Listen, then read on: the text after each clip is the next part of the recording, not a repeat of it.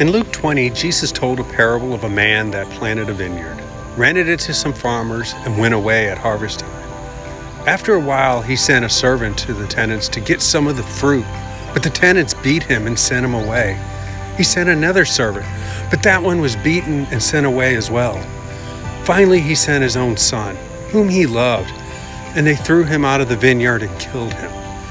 If this was your vineyard, what would you do? Would you show love towards these tenants? Would you give your life for these people? Probably not. Jesus told this parable to a group of people right before his crucifixion. He knew that many of the people he was talking to would reject him and even take part in the crucifixion, and that he would be rejected by many going forward. But he also knew that the only way to save these people was to die on the cross. John 15:13 says, "Greater love has no one than this, that one would lay down his life for his friends."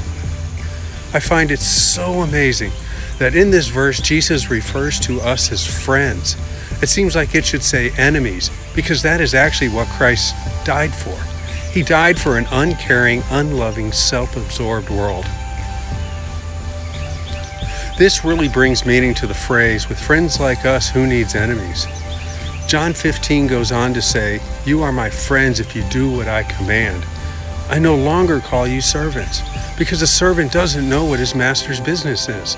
Instead, I have called you friend, for everything that I learned from my Father I have made known to you." Take note, friends of Christ listen and do the things Christ has told them to do, just like any good friend would do. So if we follow Christ, he calls us friend. No matter what we have done in the past or what we may do in the future, he freely accepts us as a friend. Think about that statement. Our relationship with Christ is not master-servant, but friend. That is completely mind-blowing.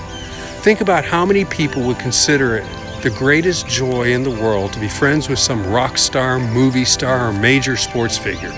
But all the while, Christ is calling us to be friends with the creator of the universe. And most people don't even care. Take time to listen and talk with your greatest friend ever. This friend will never leave you nor forsake you. He will always be there waiting for you to drop by and just say hello. Treat him like the friend he is. Have a great day, guys. Hope to see you soon.